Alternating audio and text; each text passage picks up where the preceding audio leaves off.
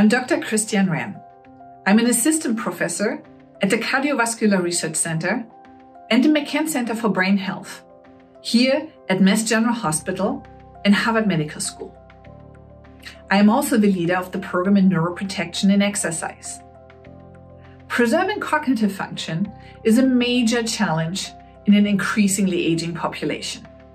Interestingly, exercise is known to improve brain health.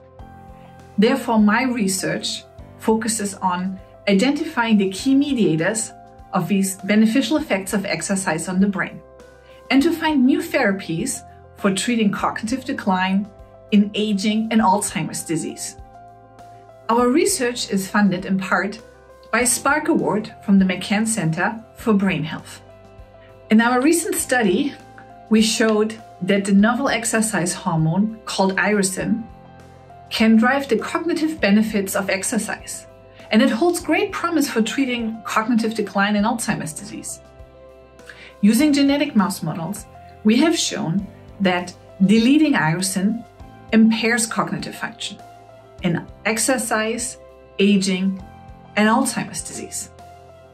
Importantly, and very excitingly, elevating irisin in the bloodstream of these Alzheimer's disease mice improved their cognitive function and reduced their neuroinflammation. We are very optimistic that these findings will translate into humans. Humans have the identical irisin hormone. Furthermore, the irisin treatment was effective in these Alzheimer mouse models even after they had developed symptoms, which is when you would typically start treating patients with Alzheimer's disease. And lastly, irisin does not specifically target the amyloid plaques, but it rather targets neuroinflammation in general. Therefore, we predict that irisin will have beneficial effects on neurodegenerative diseases beyond just Alzheimer's.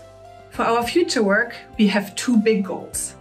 First, to get irisin to the clinic, and second, to identify novel biomarkers that can measure brain health in the primary care setting, so we can tell a patient if they're at risk for developing dementia or if they are responding to a therapy.